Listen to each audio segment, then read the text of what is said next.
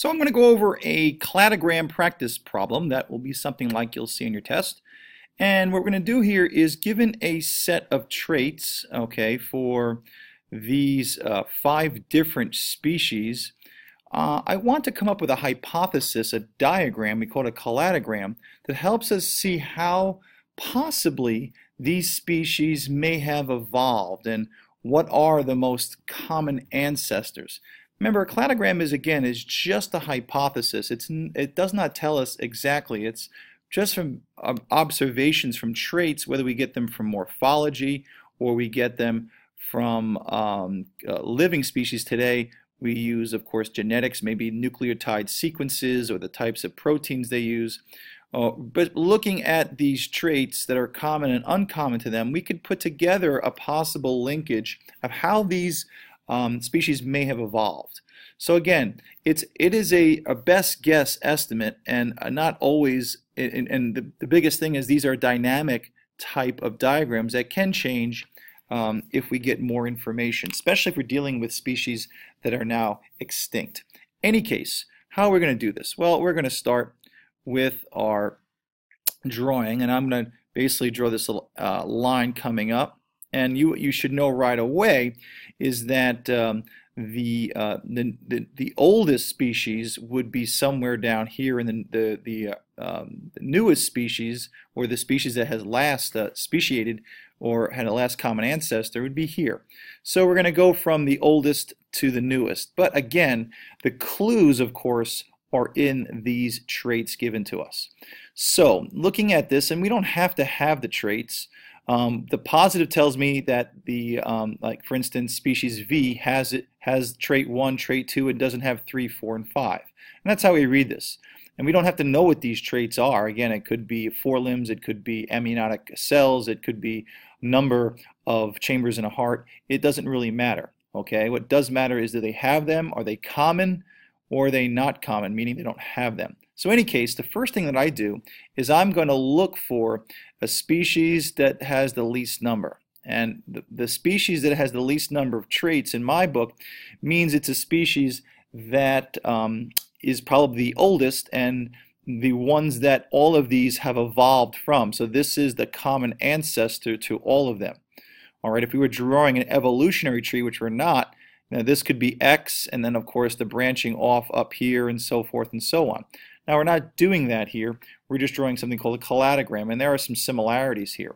It depends on how you want to look at it. But the cladogram, I'm going to start with my X going this way here. So I'm going to do this, okay? And this is my X. And the reason I did that, it doesn't have any of the traits. It's the oldest of the species probably, and of course it's the common ancestor. So all of them came from X because it has the least number, and that's the first key. So now I'm going to look at, all right, and again, don't fall in love with these things have to be in order. People like to look at these cladogram traits and say, well, it has to go 1, 2, 3, 4, 5. No, it doesn't. If we're doing this with fossil evidence, who are we to say that 2 comes before 3? We may think 5 is more, how can I say it, generally more complicated or complex than 4, 5, 2, but that may not be right. These are all, again, best guess judgments here. So, what's common? Well, the trait 1, all of them have except for the oldest of the species X. So, what I'm going to do is I'm going to put a 1 here, and this 1's going to tell me that there was an evolutionary change between X and the rest of these. So V, W, Y, and Z are definitely down the road here. They evolved. So that's a trait that certainly we could say evolved from X.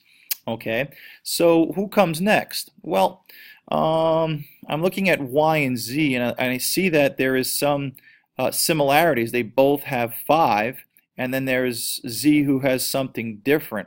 So this kind of screams to me that, maybe these guys are on a branch that Y and Z are both common for trait 5. Okay, so I'm not sure where to put that, so I'm going to go and look over here, and then I see V and W, okay, both have trait 2.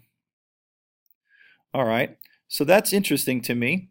They both have 2, and of course Y is a little different.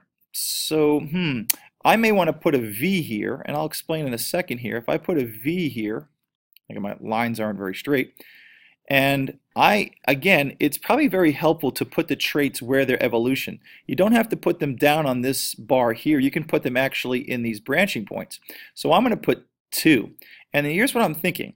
Because the second trait only occurred, all right, only occurred with Y and V, and there's nobody else that has it, my guess is that Y evolved from X, but then because there's no other species that has the second trait except for Y, the rest of these species are not going to show that trait.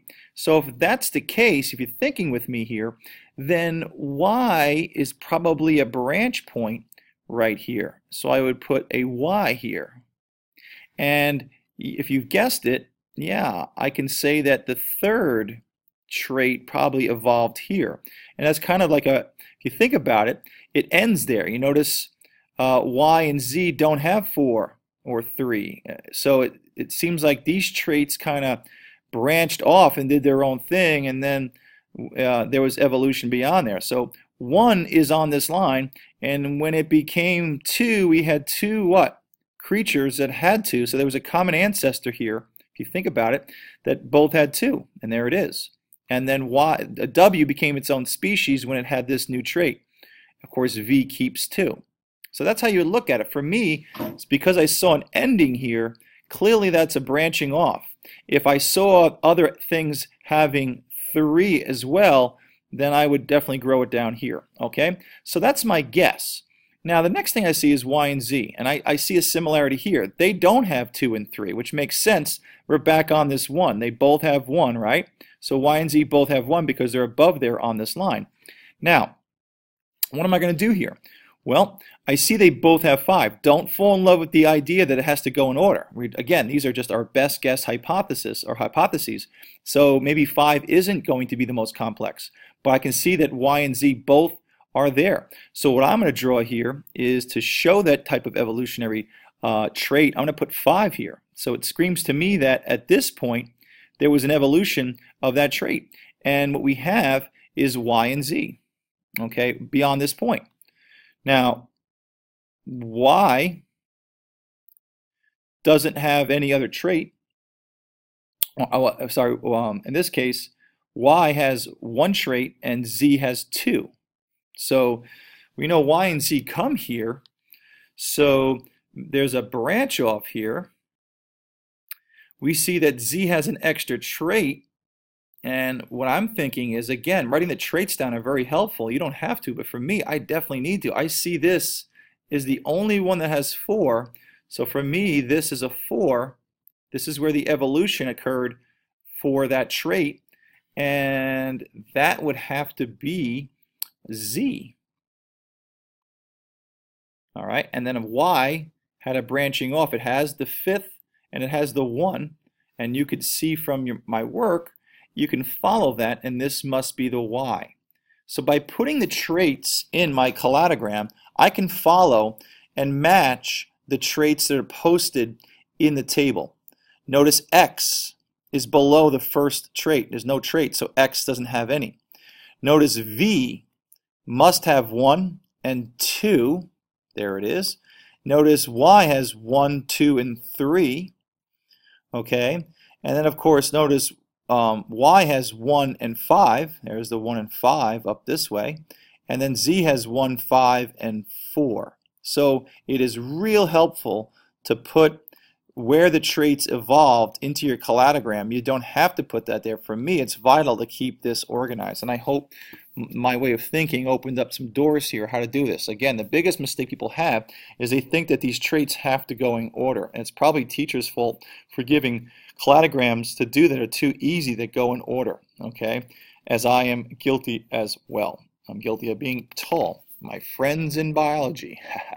Okay, so in any case, hope that helped. And again, great problem, okay? And one to certainly review. And I would do is I'd change this table up a little bit, see if you can draw your own. All right, hope that helped.